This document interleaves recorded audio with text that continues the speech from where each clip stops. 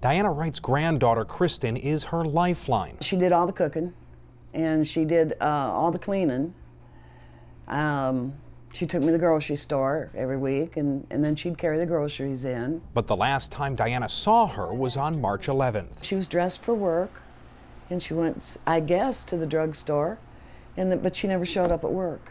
Kristan has been missing for more than a week now, and even the clientele here at Monday's restaurant where she worked are wondering, where is she and what happened to her?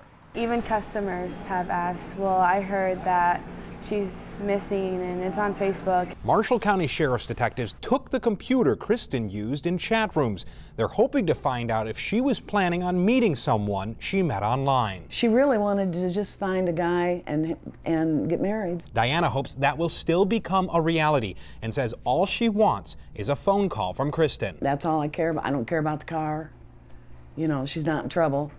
Just call me and let me know she's okay. But if she's not okay, Diana has a message for whomever is responsible for Kristan's disappearance. I'll find you one way or another. I will never quit. I'll never quit looking. I never will quit looking.